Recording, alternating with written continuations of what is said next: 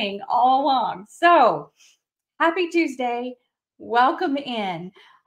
Today we are talking about a hot topic, but it's been more about with cardiovascular issues and not with obesity. And it is whether or not plastics affect our ability to not gain weight. So giving you a little bit of backup here. So obesity, we generally think of it as genetics plus lifestyle, and that lifestyle can be diet, exercise, things of that nature. But just those two components don't necessarily add up to the amount of the epidemic of obesity that we have going on right now. So there has to be something else. Now, obesity and whether or not we gain or lose weight is controlled by our endocrine system. And our endocrine system, it affects our appetite, our satiety, our metabolism, and whether or not we're gaining or storing body fat. Some of the organs that belong in the endocrine system are like the pancreas and also the thyroid. Those are all endocrine hormones. But other things affect whether or not that endocrine system is operating like it's supposed to. And some of those things are endocrine disrupting chemicals. So chemicals that act on these organs to not operate effectively.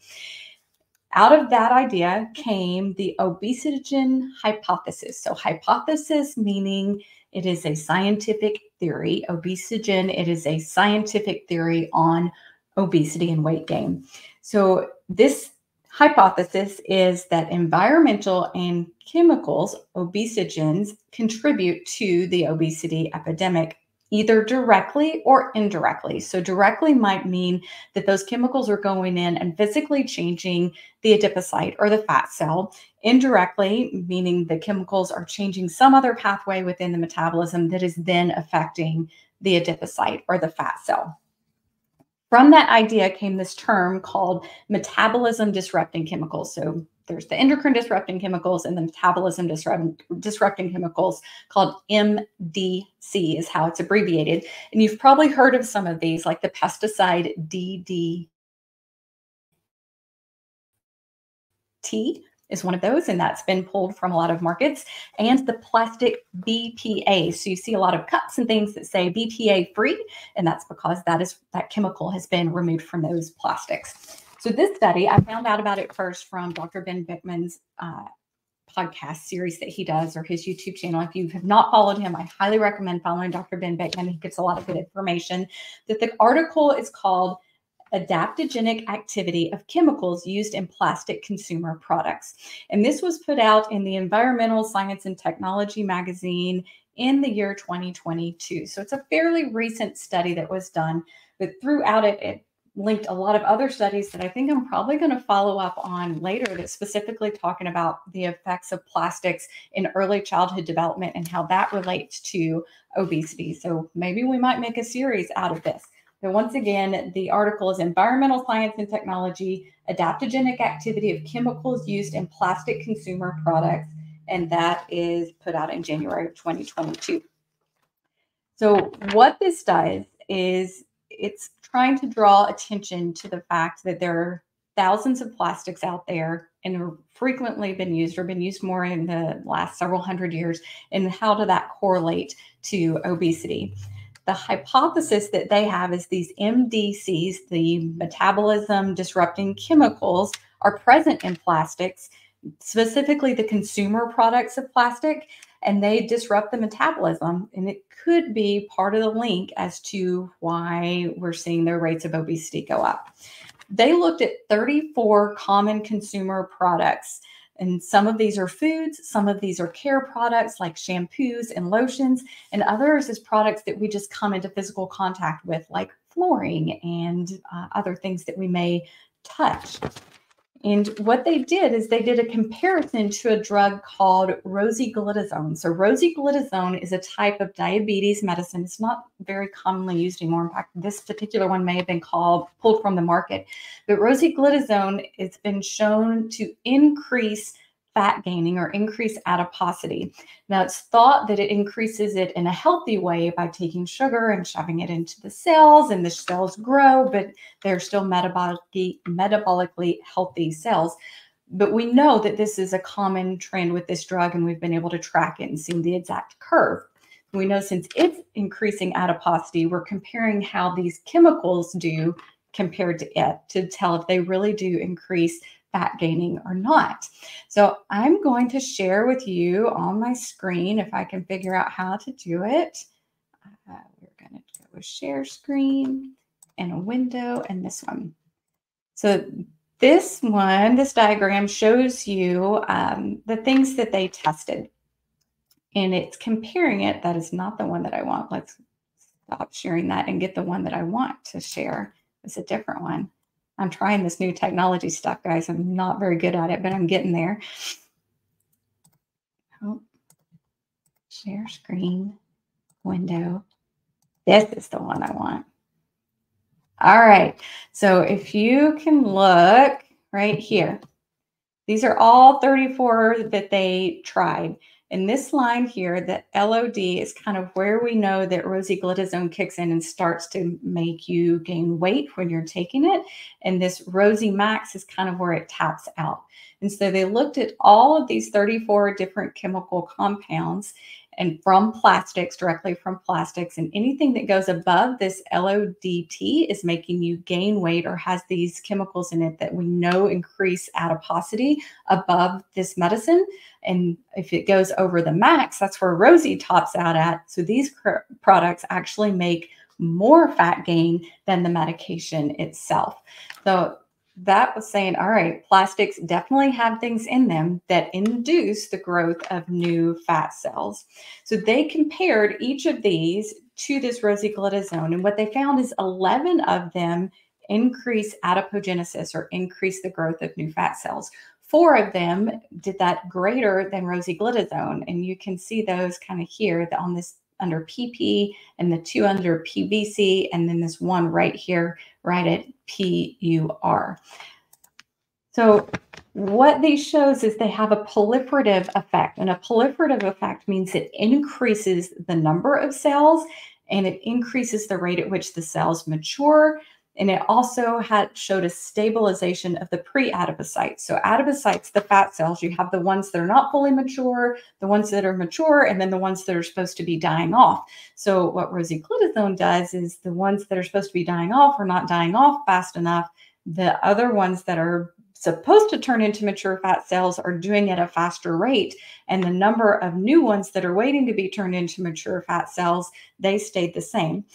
So what they found is these 11 drugs or these 11 chemicals, I keep calling them drugs, they're chemicals. These 11 chemicals from plastics increase this proliferation of fat cells or increase the growth of fat cells, and new fat cells were not dying off.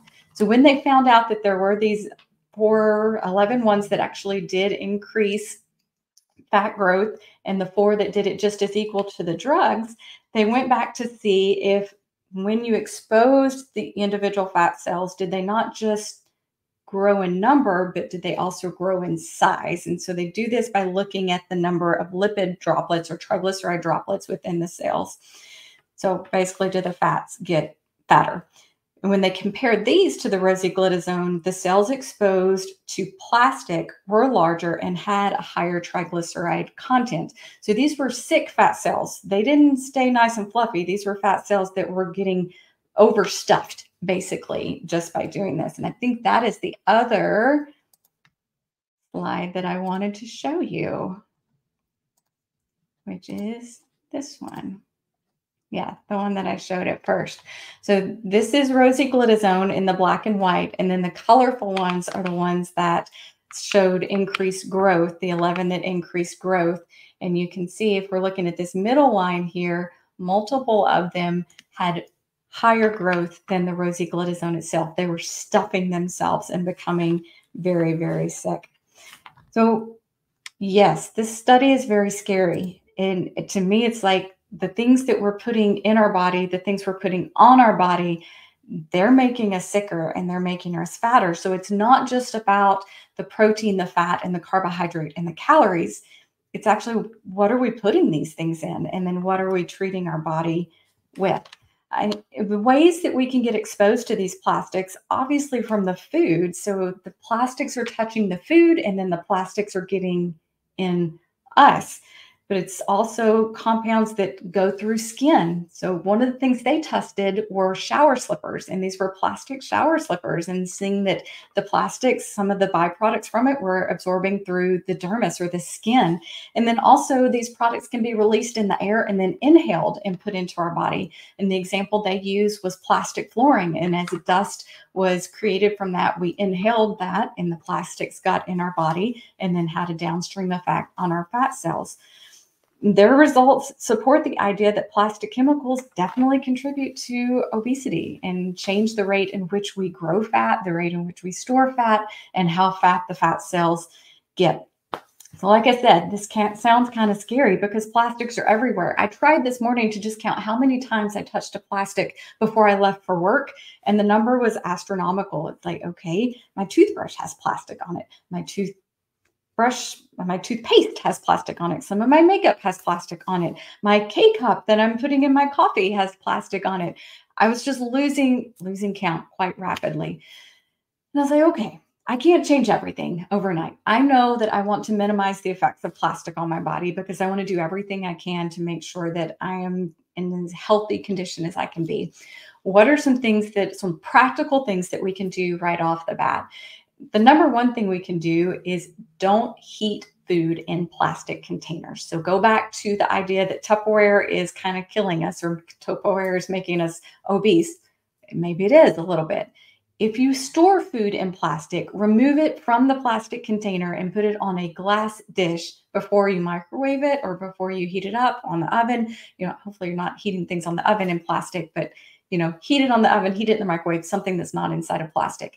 If food is hot, don't put it into the plastic container until it is cooled down, or change to something like a metal or a glass container to store your food in. This is something we did at my house a couple of years ago as we went and got glass container storages. They do have a plastic lid. We don't put the plastic lid on until the food is cooled down and we're ready to put it into the refrigerator. And that plastic lid never goes in the dishwasher. It never goes in the microwave. It comes off and we wash those by hand. So storing food in non-plastic containers, don't heat food in plastic containers. Consider going to products that don't have plastic in them that you're going to be touching repetitively, like bed sheets would be a big one. Some of your clothing, believe it or not, may have some plastics in it. Flooring, if you can do more of carpeting that does not have plastic in it, or hardwood, which that does not have plastic in it, instead of the alternative products out there that have more plastics, that would be a great way to go there. The next thing would be, what are you drinking out of? If you can use a reusable metal bottle that doesn't have plastic on it, that is going to be your best option for drinking out of it, especially if you're going to be drinking things like coffee. Two of the things studied in this study were coffee lids, and they did have chemicals in them that were obesogenic, or meaning to increase adiposity and fatness about people. So if you're drinking a hot liquid, needs to be out of glass, metal, or something that is not plastic, which I don't know anything you would drink out of other than glass or metal options that are there. But even pay attention to the lid. The plastic lid can make a big difference there. Now, like I said, I think before, when you couldn't hear me, sorry about that, guys. I'll try to make sure I get it right next time before I log on. Don't panic. We're going to keep looking into this and make some changes that are doable for you. If you can make changes and remove some plastics for your life, great. You can't change it every night. You can't remove everything. Even the meats that we buy in the grocery store have plastics in them, or they're wrapped in plastic. So the more whole foods you can get, the more you can avoid processed foods because they have a lot of plastics on them. If you can change to a glass container, if you can drink out of glass cups, those things are going to start to reduce the impact of plastics on your body. Thank you for joining me. Thank you for bearing with me through my audio difficulties. I promise to get better. And thank you for bearing with me while I'm trying out this slideshow thing. I'll get more streamlined at that too. Have a great week. Stay healthy and see you next time.